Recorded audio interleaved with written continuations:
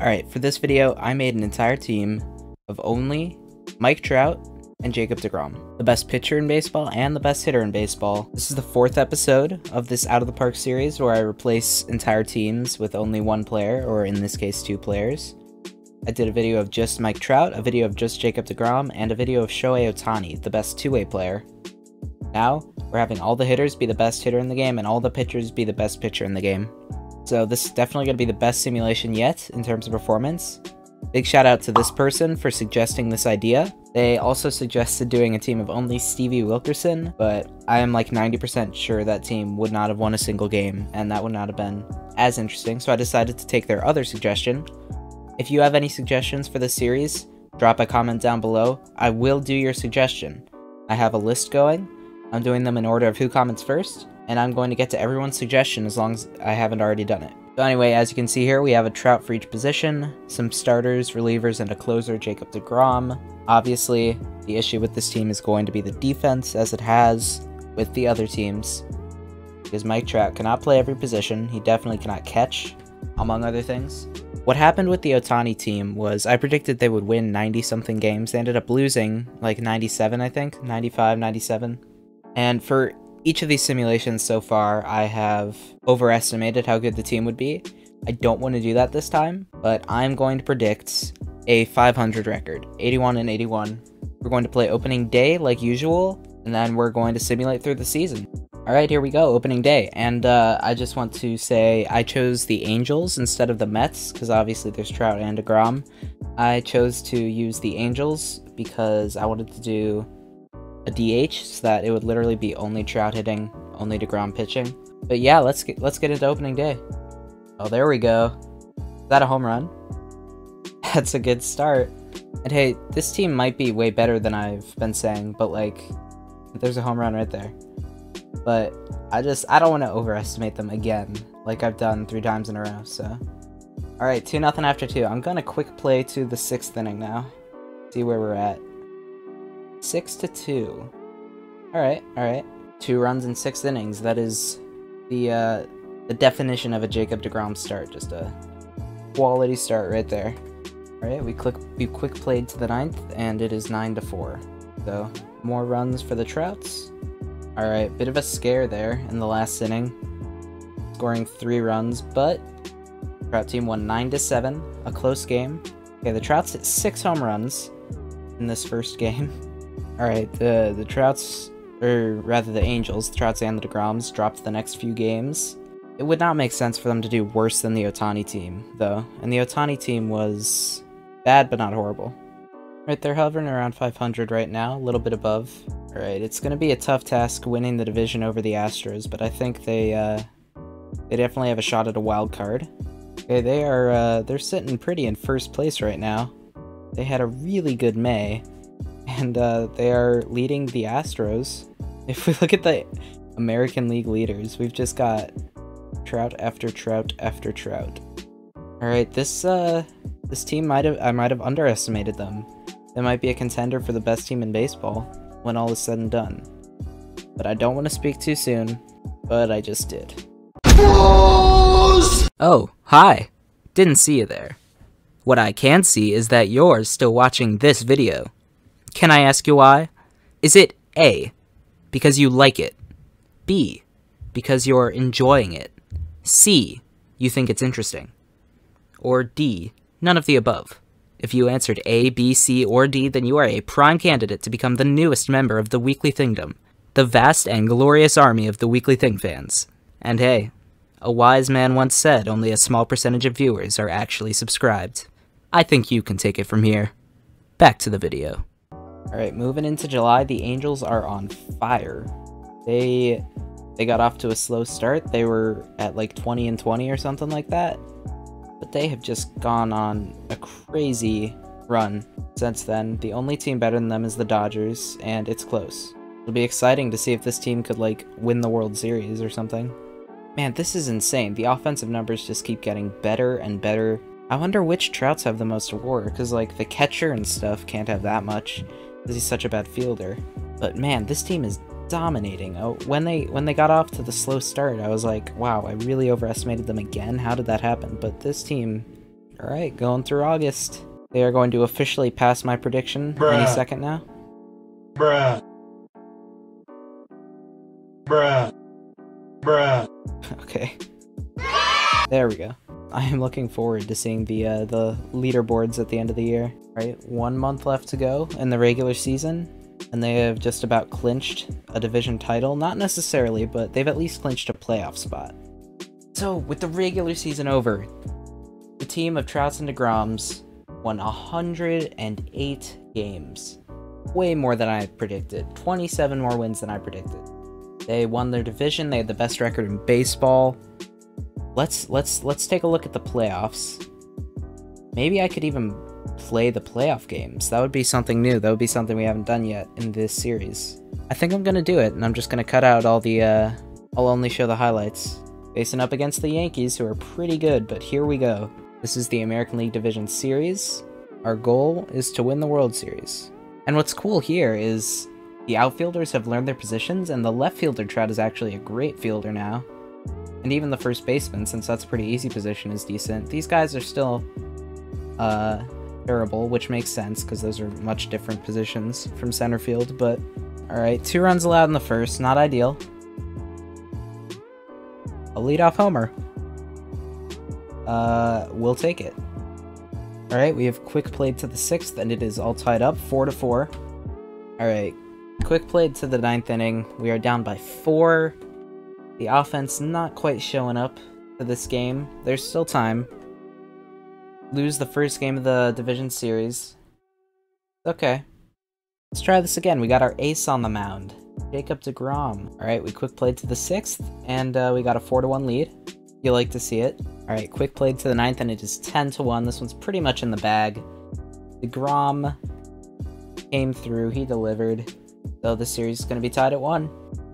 Alright, facing Garrett Cole, the ace. Drew 6, we're up 6-0. Alright, the Yankees have staged a small-scale comeback. They're only down by 2 now. It would be nice if we could get some insurance runs here in the top of the 9th.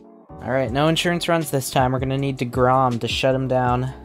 There it is. He lines out to the second baseman who makes a good play. And the Angels are up 2-1 in the series. Right after 6, it's a close game, down 2-1. But I think this offense is gonna get some more runs. I think they're gonna score more than once this game. Is that a grand slam? Yes, I think it is. 6-2. Okay, well, they just they piled it on after that. It's 27-6. They have won the division series, 31-6 actually. They have won the division series against the Yankees. Moving on to the ALCS. The catcher and leadoff hitter Trout hit 5 homers in this series. Somewhat impressive. Alright, down 3-1 after 6. Not ideal. Alright, bit of a comeback there, and the Trouts are now up 6-4. I keep saying the Trouts. It's because the offense is dominant and the pitching isn't, so I just focus on Trout. Obviously, this team would be way worse without DeGrom, as we saw in the Trout video. Alright, and there it is. The Trouts and DeGroms have won Game 1 against the Indians in the ALCS. Continuing to progress through the playoffs, I have no doubt at this point that they're going to win the World Series, but you never know. Alright, Game 2 is a 7-2 win for the Angels. Again, only 1 homer hit. That's a little low, but you know what? We're not complaining. Alright, here's an interesting situation. They're actually down 3-2 in the 9th. They have got the score here to stay alive. Knowing them, they'll probably score like 15 runs. There it is. Game is tied. Will they take the lead? Not yet. Alright, a sac fly, and they're up 4-3 now.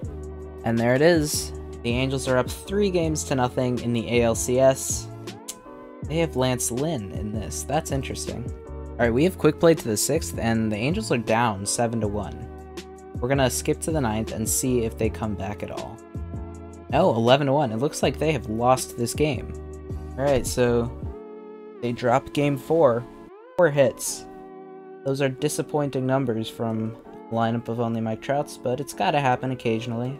Alright, this is looking better. They're up 4-0 through 6. Let's go ahead to the 9th. 7-1. Yep, it's a 7-1 victory in Game 5, so they are going to the World Series. They'll be facing the Braves. Quick playing ahead to the 6th, they are down 7-zip. But yeah, skipping to the 9th, they're still down by 6. Yep, a 10-4 loss in Game 1. I'm not too worried. I think they're still going to easily win the World Series, but you definitely want to win Game 1. Alright, we've got a decent lead here in the 9th, and that's the game. 11-5 win in Game 2 of the World Series. Right, we're up 4-1 in the 9th, top of the lineup. Yep, and that's a 4-1 win in Game 3. The left fielder Trout with his 6th homer of the playoffs. And DeGrom, just totally dominant in this game. You love to see it. These games are always way closer after 6 than they are after 9. I simulate to the 6th and it's like 1-1 or 3-3. And then in the 9th it's like 10-3. See? Point proven. 12-7 win in Game 4. The Angels are now up 3-1 in the series. In the 6th, it's a close game. I wonder if it'll be close in the 9th. Alright, I just shouldn't have said that. It just became untrue the second I said it. So we're gonna have to do something in this inning, or we'll risk losing the game. And of course, Trout answers the call. You love to see it. I mean, what do you expect? Trout to not come in clutch? Like, okay, they haven't scored yet. I should stop talking. Oh, yikes. Wow, I really said all that. And then this happened. Okay. Okay. DeGrom is going to have to clutch up in this situation. There we go. Go into the 10th. Alright, surely they'll score this time. The bases are loaded with no outs. And it's Mike Trout. That looks like a sac fly to me. And there it is, a 3-run bomb. We're up 8-4 in Game 5 in the 10th inning. And the World Series, the world title, is just about in the bag. Almost there. They actually scored 3 more runs after that, so it is 11-4. 1 out away from a world title. Here it comes! Okay, that was just depressing, but there we go. Los Angeles wins the World Series. You heard it here first. Turns out Mike Trout and Jacob DeGrom is a pretty great combination. But we are not even done yet. We're going to take a look back at the season and reflect. Let's just take a quick look at these MLB statistics. Mike Trout shows up only once on the batting average leaderboard. However, his number is 145 and tied with himself for 6th in homers, including a 55-homer season. That's pretty good. An insane amount of RBIs. Very high on base percentage, of course. What do you expect? Slugging, OPS, that's his whole deal.